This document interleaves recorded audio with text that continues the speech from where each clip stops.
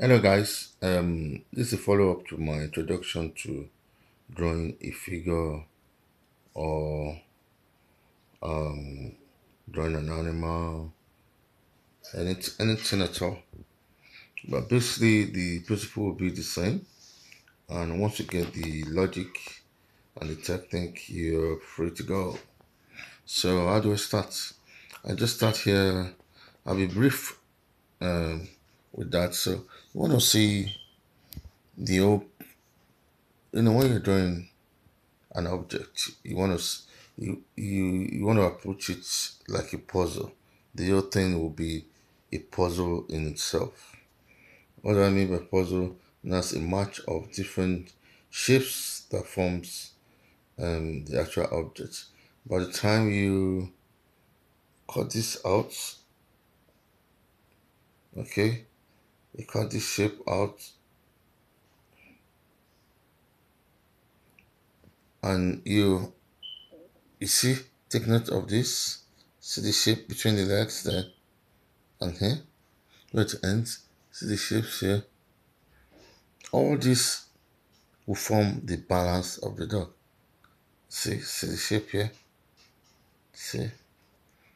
And when it comes to the outside, just what you do is just draw a faint line, box everything in. Yeah, okay. Box it in, give some bits of space there. So when you box it in, it's easier to form the outside shape as well. So all you need to do is imagine this is it. We are boxing this. Okay, imagine a box that here, here, and here.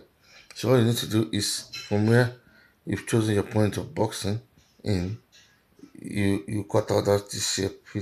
See the way this shape goes, and you mark yourself.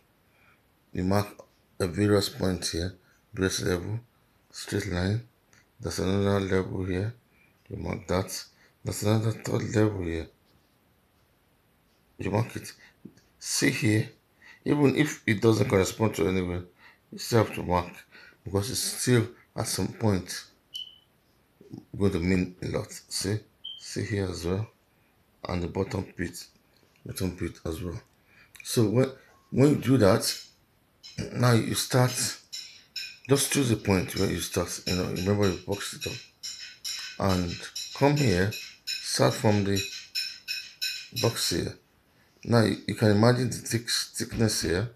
So just start from there, and form the shape here relating to your boxing in. That's give you a perfect, you know, contour to follow. Always going to give you a perfect contour to follow. Once it's easier than trying to just maneuver yourself. There's no way you maneuver yourself and get a perfect shape. There's no way except you've been doing it very well, and all what I'm talking about is going on in your head without, if not, if you don't know about it, there's no way you can score. If you go, that's why you'll be trying as much as possible. You try to draw a dog and it looks like a snail. So that's the secret of it. So what do I mean now? What do you want to start? Box. Give yourself a box. Box it in. Give some allowance where everything can go in. Then you start. From the shape. Take note of the shape. Like it, I would have shaded this out. Shaded this out. These are important things you have to note to get a perfect shape of the dog with his stature, with the way standing, the way the posture, the gesture, and everything will be achieved if you follow what I mean. See this contour here in relation to your box.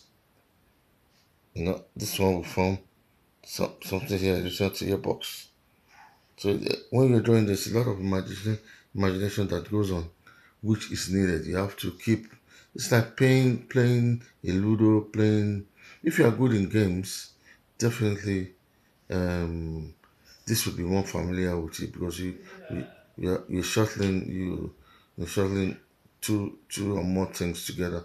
It's not very complicated, but you cannot get used to it, and at the end of the day, you'll be surprised how you get in the shape. This will try if you can master this, it's going to translate to drawing faces as well. You can imagine, how complicated face will be and how easy you'll be going about it at the end of the day.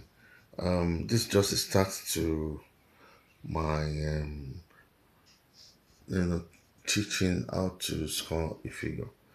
We continue from there at a later stage. Thank you.